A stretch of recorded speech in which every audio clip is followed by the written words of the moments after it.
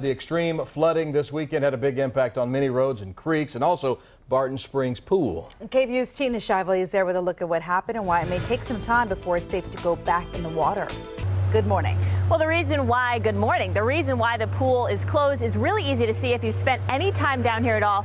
You can see the water is not its usual clear, but a murky brown instead. We've got some workers over there trying to clean up the pile of debris. The water came up so high it left a line of debris along the shore. Staff tells me the flood water likely went up 5 feet above its normal stage, and when you consider just how big the pool is, you start to realize just the size of the impact out here. However, it's not what we see, the broken diving board whose cast iron base was damaged by the force of the water, or the seaweed strewn on railings. It's what's beneath the water that's the real problem. All kinds of garbage that people leave behind on the greenbelt, everything from glass and cans to even medical waste, was all likely dragged into the pool by the current. It all happened after midnight on Saturday when staff rushed in from home to do what they could to protect the pool. They say they've seen this before, but not for several years.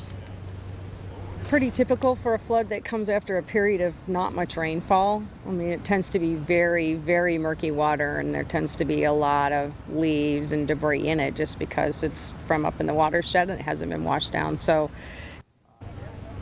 staff was only able to get 1.5 of the 4 floodgates open in time for the flood, and that's because of this little guy. Barton Springs Pool is home to the Barton Spring salamander, an endangered species, and biologists need to be on the scene before any changes to their habitat can be made. All of that rushing around happened about 1 a.m. Sunday morning. Now, the city says an average flood takes about 4 days to clean up. This is definitely larger than an average flood, so no word on when it will reopen. We also want to let you know that the city's trails and now one of the city's 5 golf courses also remain closed this morning, just getting word about that last one opening up. So now there are 4 open, 1 closed, so the city can evaluate the damage on that last one, and they will open them when they feel that it is safe. Brian and Yvonne, back to you.